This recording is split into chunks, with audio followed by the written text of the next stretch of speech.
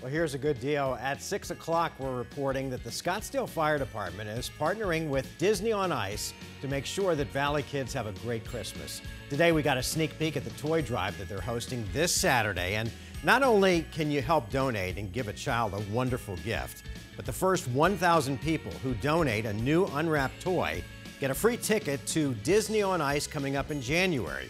You can drop off toys to any Scottsdale firehouse ahead of Saturday's drive. You can also drop off those gifts between 10 a.m. and noon on Saturday in the south parking lot at Scottsdale Fashion Square. At the end of the day, fire crews will pick up all the toys and deliver them to several different charities.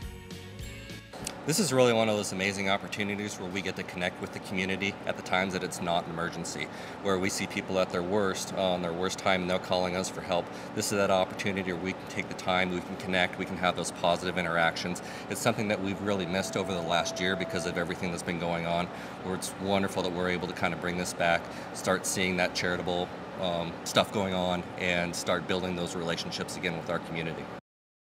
The chief also says if you're going to donate, and we hope you do, don't just consider getting toys for young kids. Make sure you think about the older kids, maybe 7 to 12, even 14, to make sure they're also included in the gift giving. The Disney on Ice show runs between January 13th and 14th at the Footprint Center in downtown Phoenix.